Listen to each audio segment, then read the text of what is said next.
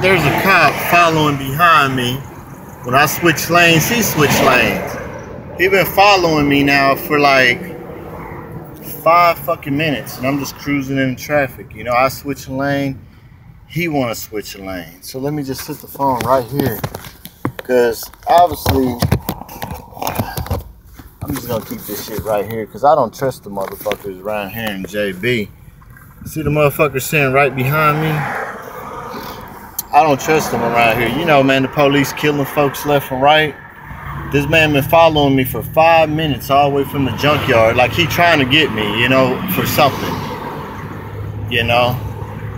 But you know how they do it. They out here trying to get some free money off a nigga. They driving around and ain't doing shit. But they think they doing something. Oh, he's still following behind me. That's him all day. I know he gonna hit them lights. He gonna be like, yeah, man, I pulled you over. You were swerving. You were weaving a little bit in traffic. The reason I stopped you. And here's my speed limit right here. I'm doing 40. You know what I'm saying?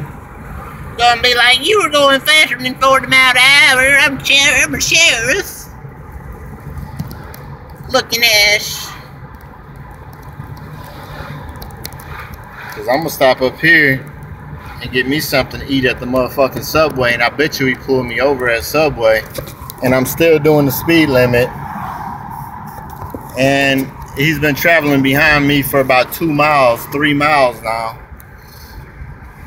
So, you know, that's just how it is, man. You know, they wanna try to get you, got you, you know. I'm about to pull up in Subway. My blinker is on, and I am pulling up in here so I can eat. There he go with his pussy ass. Fucking bitch.